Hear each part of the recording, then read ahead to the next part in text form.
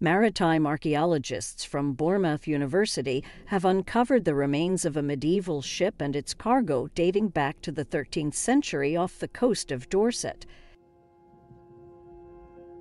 The survival of the vessel is extremely rare, and there are no known wrecks of seagoing ships from the 11th to the 14th centuries in English waters.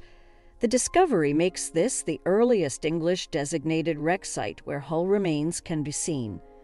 The ship was discovered in Poole Bay on the edge of the Swash Channel by local charter boat skipper Trevor Small of Rocket Charters, who reported the discovery to archaeologists from Bournemouth University. Trevor said, "I was born into a seafaring family. I've skippered thousands of sea miles looking for shipwrecks from my home port of Poole.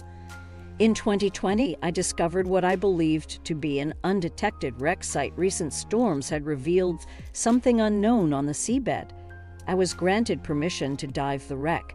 The rest is history. I found one of the oldest shipwrecks in England." Maritime archaeologist Tom Cousins, who is part of the team at Bournemouth University, assigned to uncover and preserve the wreck, said, "Very few 750-year-old ships remain for us to be able to see today, and so we are extremely lucky to have discovered an example as rare as this and in such good condition.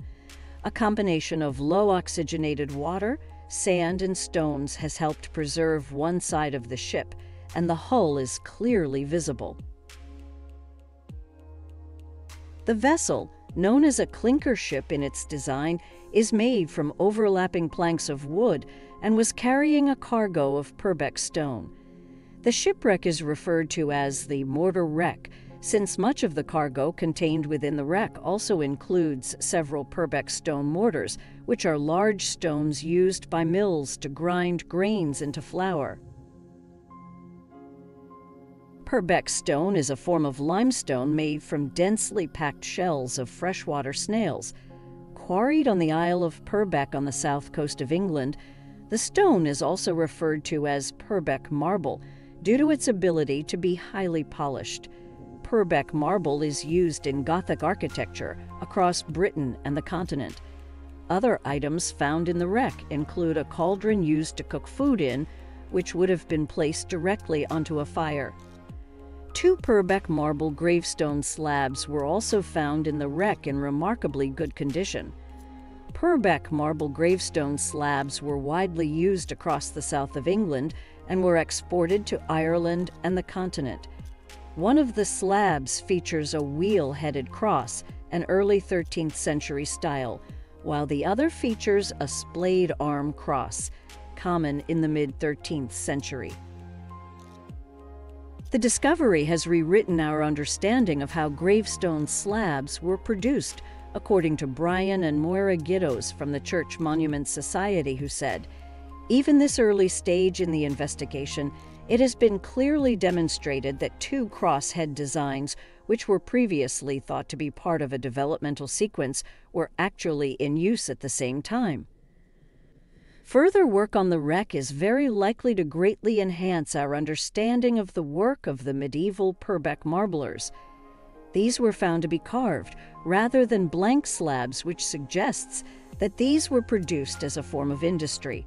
It is believed that the unpolished slabs would have either been carved at a local quarry or at a workshop.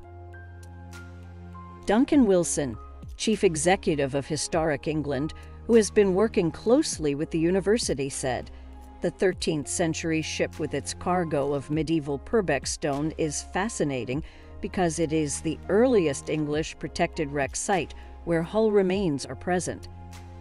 Tree ring analysis indicates that the timbers used to construct the hull are from Irish oak trees, felled between 1242 and 1265.